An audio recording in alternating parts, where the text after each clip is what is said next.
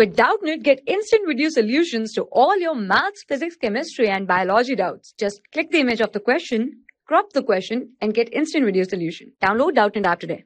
Question is, find charge on each capacitor and potential difference across each capacitor. So here, this is our diagram. Let us redraw it. So this here is our circuit having battery of 100 volt. This here is 2 microfarad capacitor. This here is 3 microfarad capacitor. We can say here both here are in series, as here both carry same charges. So we can say here, first of all, to find charge on each capacitor, we can say here this capacitor is C1, this is C2. So the equivalent capacitance we can say in series comes as C1 into C2 divided by, we have here as C1 plus C2. So C1 here is 2, here C2 is 3 divided by, we have here as 2 plus 3. So this comes as 6 by 5, which comes out to be 1.2. So we can say here, this here C equivalent is 1.2 microfarad. Battery here is 100 volt. So here the charge flowing from the battery is given by Q equal to C equivalent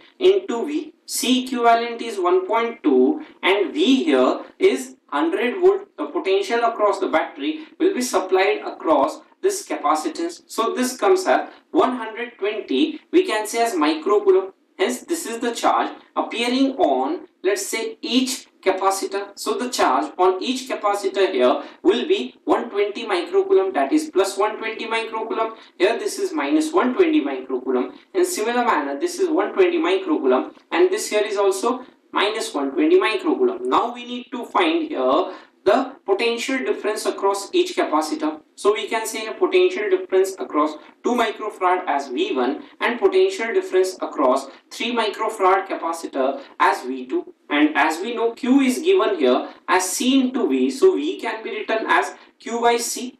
So we know here the charge on each capacitor and its capacitance. So V1 here comes out to be Q divided by C1. Now Q here is equal to 120 microcoulomb. C1 is 2 microfarad. So this comes as 60 volt. In similar manner, we can say here as V2. So V2 here can be written as Q. We have here as C2. So Q here is 120. C2 here is our 3. So this comes as 40 volt. So this is the potential across each capacitor and the charge across each capacitor. That is, we can say charge on each capacitor here is 120 microcoulomb and potential difference across each capacitor is, let's say, potential difference across 2 microfarad is our 60 volt and across 3 microfarad is our 40 volt. Hence, this is our answer.